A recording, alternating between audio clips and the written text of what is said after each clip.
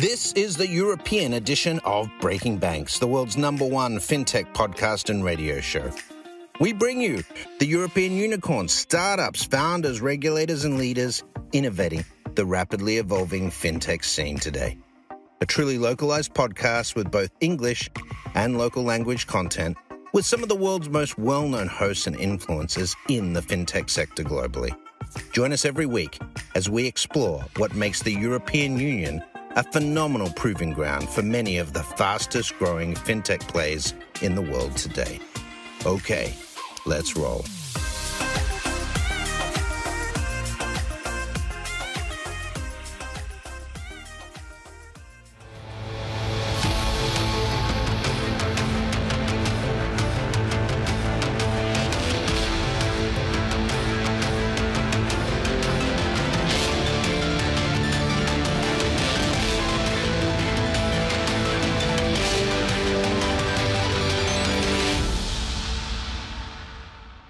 Buongiorno a tutti. I am Paolo Sironi, your monthly host for the Banker's Bookshelf. Every month we get inspired all together by the authors and the researchers of the most interesting books and the papers which are finding a prominent space in the libraries of curious bankers and fintech entrepreneurs. And today, I have the pleasure to host Chris Skinner, a long-standing friend and a key voice in the fintech ecosystem. Chris has authored multiple and successful titles about how technology is changing the financial services landscape, and I'm thrilled he joined us at the Banker's Bookshelf today for an open conversation about his latest book, Intelligent Money, When Money Thinks of You. Chris, welcome to the Banker's Bookshelf. Ciao bene, come sta Paolo? Molto bene, grazie. Now, Chris, you are one of the guys who needs no introduction in fintech, really. But as we continuously expand our audience at the Banker's Bookshelf, will you share some key highlights about your experience and engagement at the intersection between technology and financial services? Well, I do often find that I turn up at conferences and people say, "What do you do?" So obviously not everybody knows what I do. Basically, I've been in financial technology since before most people were born.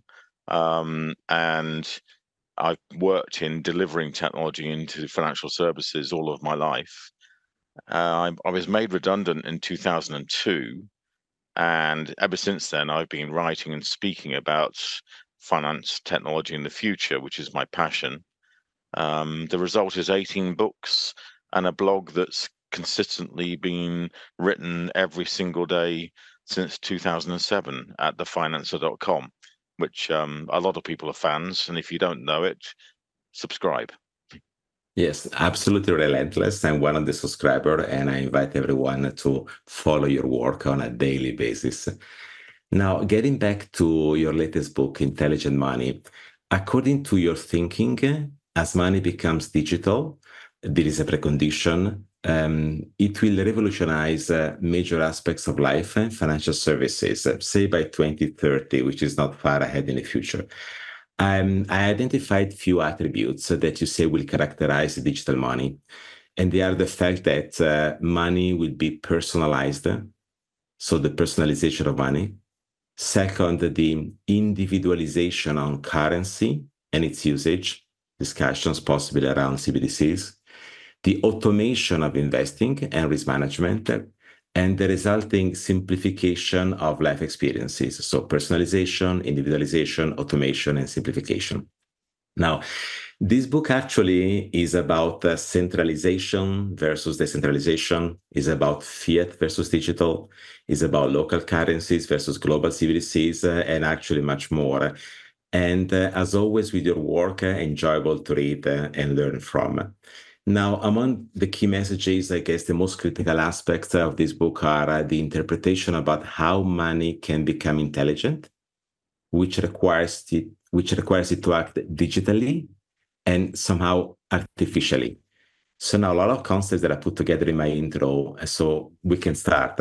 First of all, two key areas were in the book, AI and democratization. Can you describe them? Yeah, I mean, your introduction there has shown there's an awful lot of areas that we're trying to delve into. originally when I started writing Intelligent Money, it was the friction between the libertarians and the statists or statists, depending on your pronunciation. Centralization versus decentralization, the democratization of money, and what does that mean versus fiat currencies, as you mentioned. And then I realized, particularly when ChatGPT from OpenAI launched and caused such a major headline, that AI, artificial intelligence, was now a massive focus. And it's interesting because it's something that's not new. It's been bubbling away for some would say over 70 years, since the Turing test back in the Second World War. But I was dealing with AI in the 1990s in investment markets, looking at neural networks and paired trading. But now it's really become full force. So I guess the main theme of the book is those two areas: artificial intelligence and the decentralization of money, and what happens if you can democratize money and make it intelligent, which some people are doing. And it's a huge challenge, therefore, for governments about how to retain law and order and control. So essentially, artificial intelligence is not new technology. As you said, the first investments started 70 years ago, or intensity in research started in the 1950s. What is different today is that it is maturing, and it can mature also because cloud infrastructure is more pervasive than in the past. Mobile technology is everywhere. So you can now run some Apple Intelligence, to give an example, on your local device. And at the same time, there has been a strong trend in terms of decentralization of financial services, so leveraging blockchain or not to create a different way of engaging among agents within jurisdictions and across jurisdictions. So what you say is that these are the two key pillars that you discuss in your book in terms of how they're evolving and now they are impacting finally the life of individuals, correct? Yeah, in this book, most definitely that is the focus, which is AI and crypto, I guess. But what I think is interesting is, and I have a slide in my presentation around eventually things emerge at the right time. And what I mean by that is there's an awful lot of technologies that you and I could predict will be massively transformational. But it takes the right company at the right time to make that transformation. Apple, when they launched the iPhone back in the 2000s, I think was one of those moments, taking the iPod into a mobile network. Right now, artificial intelligence with ChatGPT has made that transformation from what was something that was exotic and esoteric into mainstream society. Biometrics, we predicted for a long time that biometric authentication would become mainstream, but it took the smartphone to make that happen.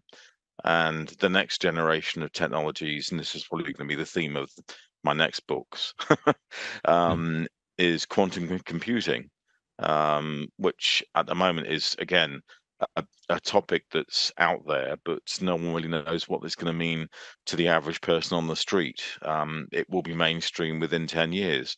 And what it really means is that technology becomes all-encompassing. It's ubiquitous. It's omnipresent. It's there all the time. It's already there all the time, but suddenly you could actually connect with anybody, anywhere, everywhere, all the time, and feel like they're in the room with you as a hologram. That's the sort of things we're moving towards. Well, the interesting part of quantum is also that is hardware development, the extreme, and the resurgence of AI is also the resurgence of the microchip. Think about the NVIDIA extraordinary and stellar performance and creation of new chips. Now, you mentioned ChatGPT. Clearly, everyone now is capable of accessing a piece of AI through generative AI at fairly cheap prices. But applying or accessing AI for your personal usage is different than applying it to financial institutions. Now, in your experience, as you talk to so many banks and fintech entrepreneurs around the world, what has been the impact of AI so far in financial services? Well, most of AI in the last 15, 20 years has been used for investment markets, as I mentioned, paired trading, neural networking, moving into flash trading and algorithmic trading, but equally being applied to risk and fraud management, and not so much into customer experience and customer service. When you look at what most banks have launched, it's very simplistic chatbots. So you can talk to what appears to be a human online, but it's not a human; it's a machine. And they're pretty dumb, if I'm honest. And this is one of the things I keep coming back to, which is you can't be artificially intelligent if you're done with data. And you've got to be smart. You've got to reorganize around custom holistic solutions, and you've got to have a 360-degree view of the customer to do that. And this has been something that's been a mantra from the technology industry for decades, and yet most banks, particularly traditional banks, haven't got anywhere near there, which is why the reasons of the challenger banks and neobanks has been so successful. And although challenger and neobanks were being dismissed 10 years ago, today you've got to take them seriously. Revolut's got 43 million customers and growing. Monzo's almost at 10 million. Nubank's over 100 million. And you can't ignore these guys anymore. And the reason why they're successful is they're using intelligence with data, which is not what traditional banks do. So if you're done with data, you've got to get smart.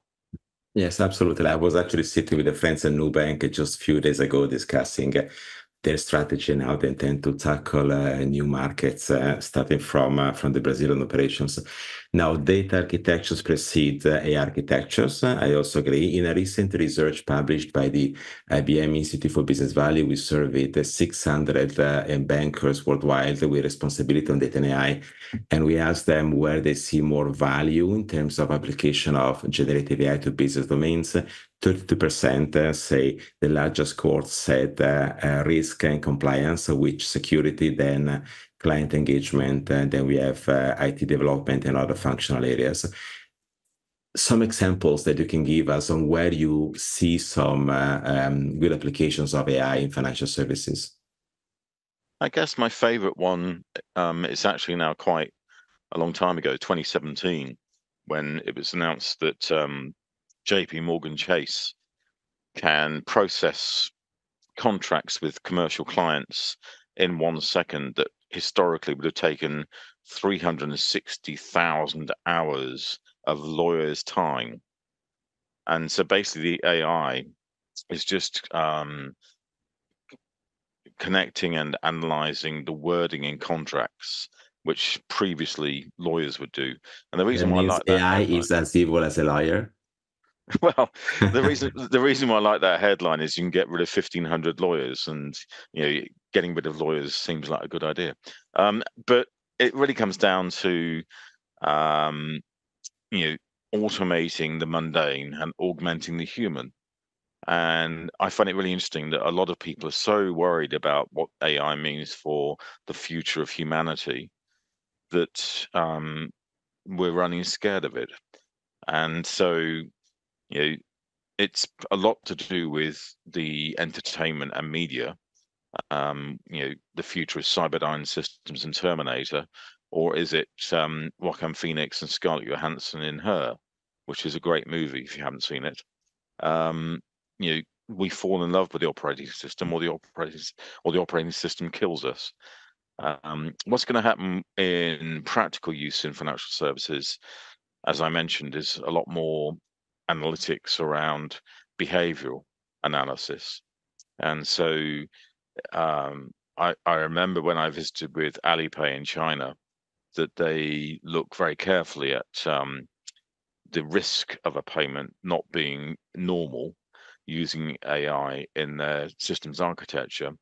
And one of the things I love about Alipay, and the reason why I keep talking about them, is they regenerate their systems every 3 or 4 years. Mhm. And so when I was there, they were just on their 4th generation of systems. And it was all about using artificial intelligence for analytics around fraud.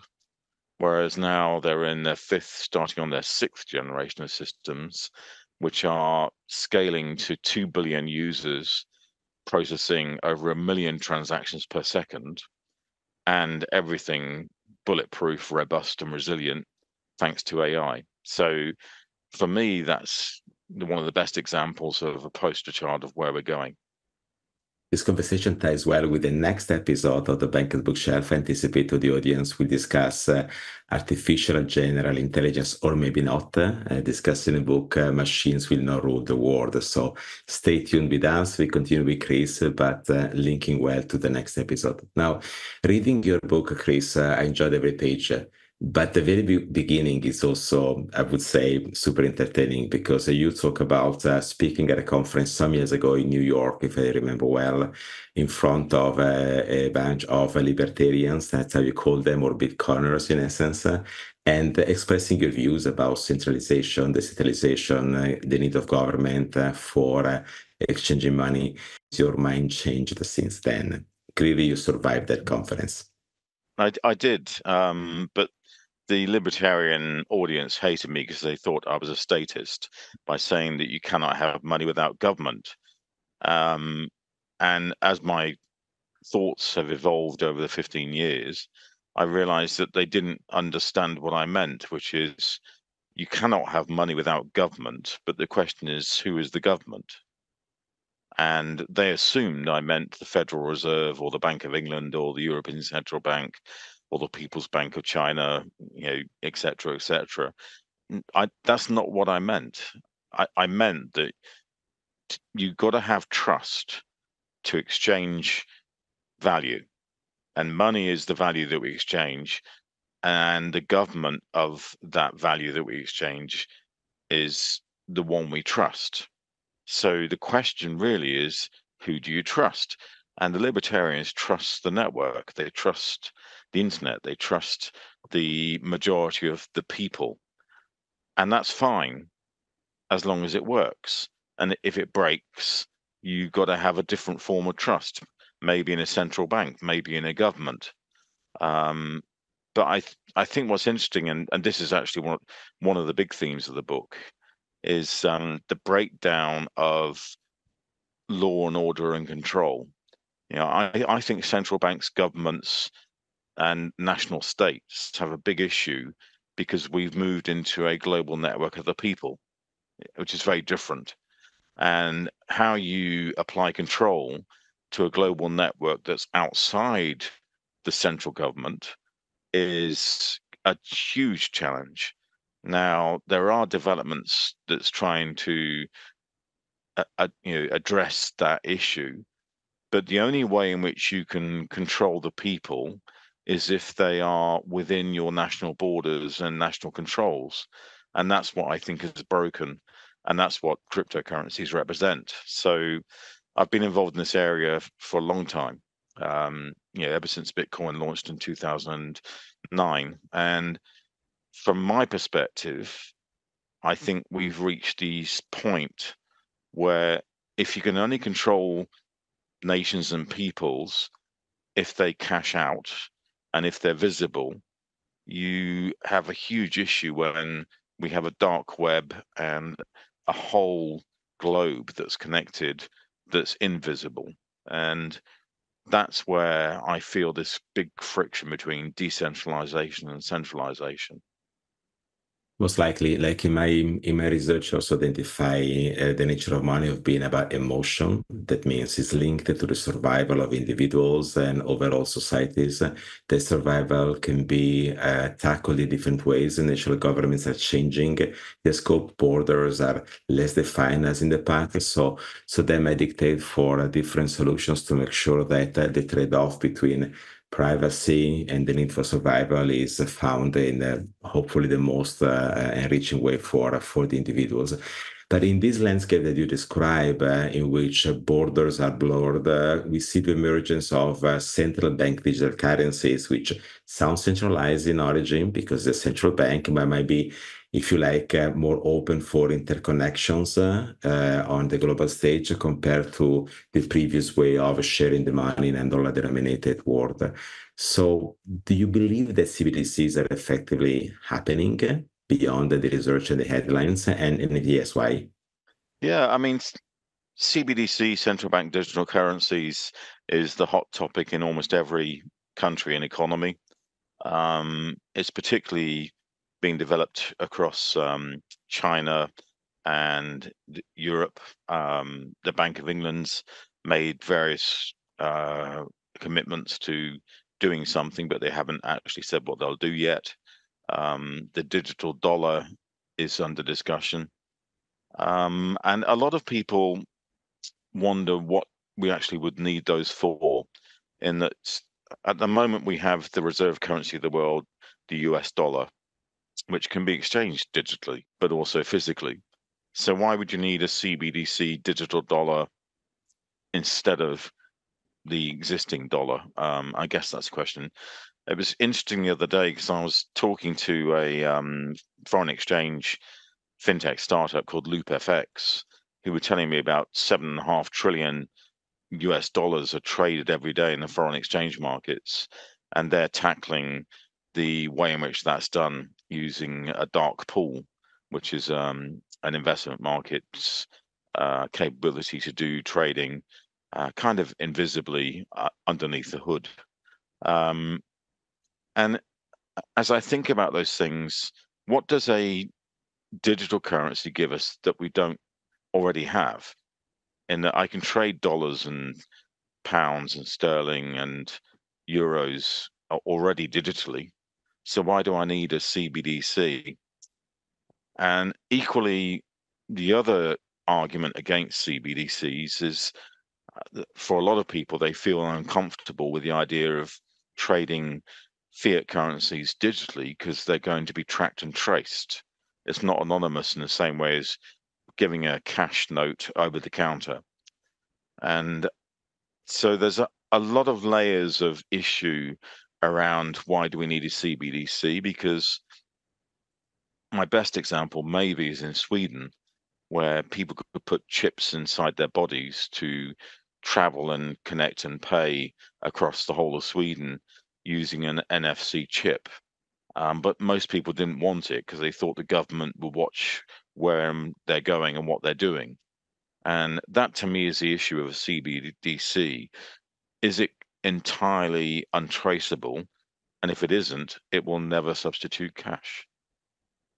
I was actually speaking at the BIS Innovation Summit a couple of years ago, and then listening to central bankers talking about CBDCs. There was a clear divide between Christine Lagarde or someone in the Western world compared to the central bankers in Asia Pacific, exactly on the topic of privacy and how to operate that. If I can add, my major element of attention is the engineering or the over-engineering. When a solution is over-engineered, is always a concern. When a solution is simple, that is the one that can spread out. So I think that we still have to find a balance on CBDCs between engineering and over-engineering of the solution to make the best trade-off about these elements. But you are ingrained into so many conversations with fintech entrepreneurs and banks around what is really coming next, what is used today, and what didn't work in the past. Now, if you had to say what's hot now and what's not, what would you say? Well, I was intrigued the other day. I was talking to a venture capital fund, and they asked me to talk about what's hot and what's not. And their conclusion was what's not hot is digital banking, challenger banks, neobanks. They think that's done. I kind of disagree because I still think there's a way to go. But it depends which country you're coming from as to how far it's gone. You know, the UK has developed digital banks quite extensively in the past decade. Starling, you know, Monzo and Revolut. Europe's developed quite extensively with N26, Bunk, and Revolut. The US is still early days, in my view. Chime is doing pretty well. South America's new bank is doing really well. So I would say digital banking is not done, particularly when you talk about the AI generative finance perspective of digital banking, which I think is still a huge open space because it's not being served today. What's hot is obviously artificial intelligence going to generative finance. And it's intriguing, though, that in talking to other investors, the B2B space is really interesting. In that I think a lot of commercial investment banking, private banking has not been attacked by fintech enough yet. Wealth management is still, very basic in that robo advisory is a long way away from personal advisory. And those areas I think will get really interesting in the next decade. So the B2B to C financial generative finance space is, I think, what's really hot. I typically don't ask my barber if I need a haircut. I'm not asking VC where I should invest my money. There's a conflict of interest there. But if they're powerful, maybe they make sense. Now, given this landscape, you mentioned quantum computing. Is that where you're going to focus in the next few years in terms of literature and research, or there are other areas? I think quantum is a big space that's emerging. It's not actually delivered yet. And I do remember going back to your organization, Paolo, being in Davos, and IBM had a quantum computer that was on display. It didn't really do very much, but it looked amazing. And quantum kind of, I think, is seriously confusing for most people because it's based on this idea of Schrodinger's cat for the qubits.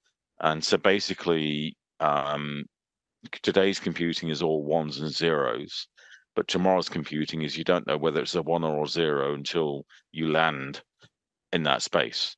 The idea of qubits and quantum computing is that the power of today's technologies is going to be amplified 1,000 times more, or even bigger than that. We don't know yet. But I do think it's interesting that if we look at quantum in finance and the idea that we could do 1,000 times more processing than we can do today, then particularly in the investment markets, that's going to have a massive impact.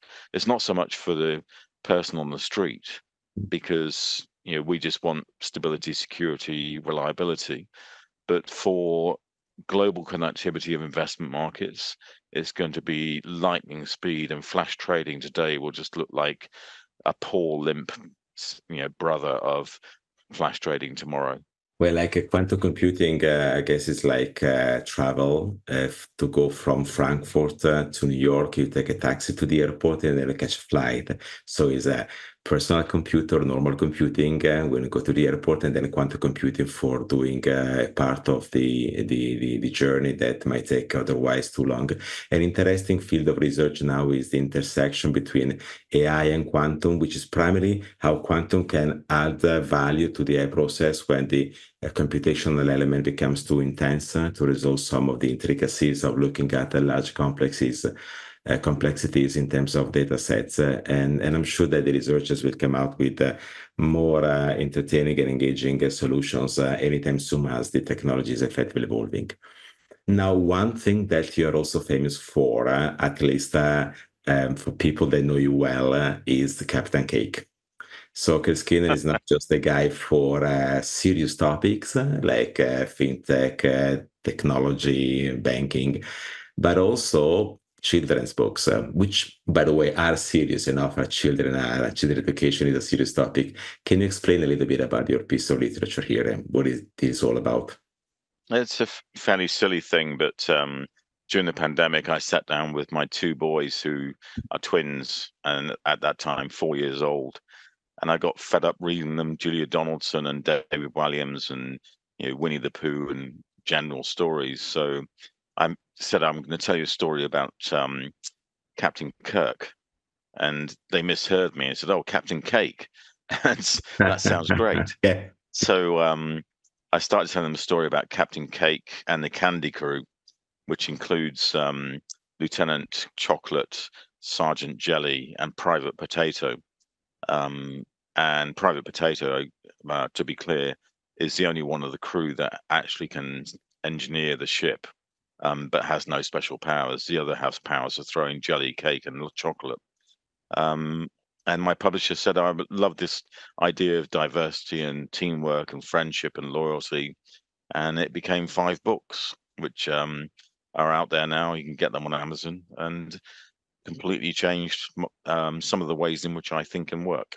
I'm sure that these stories about diversity, teamwork, and success are not just good for kids, but for banks as well. So I invite everyone Well, to read them. If you actually go to my website, you'll find I've got Fintech for Kids as one of my free books. You can download the PDF, and it explains fintech at the level of the average CEO of a bank. So tell me if I'm right. Your website is chrisskinners.global. Yep. That's where people can find your work. chrisskinner.global and thefinancer.com. Good. And your literature and especially Intelligent Money is on Amazon as well. Yep. Okay. So Chris, thanks very much for this interesting conversation and highlighting key parts of your thinking and your literature. And I invite everyone to stay tuned for more, because more episodes are coming on the Banker's Bookshelf about the interesting books and researchers. Now, it is clear by now that the Banker's Bookshelf is an incredible opportunity to evolve our critical thinking altogether. We get inspired by authors like Chris Skinner of the most interesting books, papers, and publications, which are finding their prominent space in the libraries of curious bankers and fintech entrepreneurs. That's how we can make better informed business decisions. Arrivederci, and enjoy the Banker's Bookshelf jingle.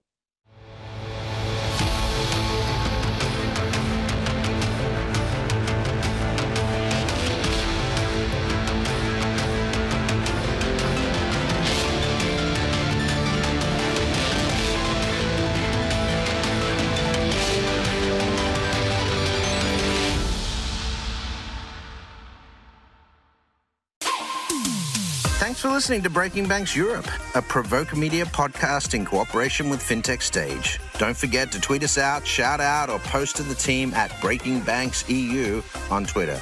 If there's something or someone you'd like to hear on our cast, let us know. See you next week on Breaking Banks Europe.